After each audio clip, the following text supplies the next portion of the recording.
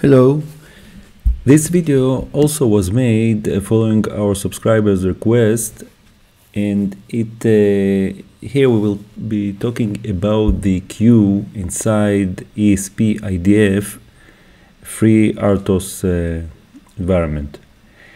Basically, the queue is the line of data which is first in, first out. We are paying the first slot, the second slot, and the third slot, and the first slot is the first to go out, FIFO. Going to the documentation which we have inside the ESP, it's inside API, the system API, and it's vanilla FreeRTOS. And here we have a queue commands which can enable us to send and to receive data from the queue. Basically, the queue is a memory outside the task which enables us to change the data which we can put inside the queue between the task. I put a very simple program here inside Sims ESP IDF in GitHub, and in order to see how it works, let's go over it. After basic definitions of task and queue inside FreeRTOS, we first define two handles for two tasks.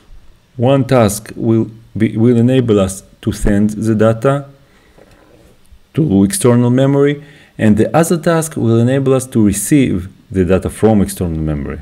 So we define two handles for each task, and we define the queue variable. The sending process sends three strings of this definition: data 1, data 2, and data 3, and those strings are sent to the queue, which is defined globally, and we will wait for 100 ticks for this operation. After each action, we will print that the action was completed, and after it, we will wait indefinitely in order to maintain the send task. The second task is receive, which just receive the strings from the slots inside the queue, and we will wait for this operation for 100 ticks. And after successful reception of the string from the slot, we will print it on the screen. In the main, we define the queue globally, and we defined 5 available slots in the queue. Then we'll print the number of available slots.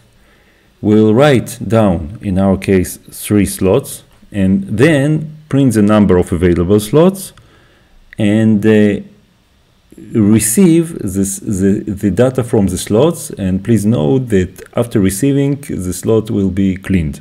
So we will expect the same number of the slots in the end. So let's run it.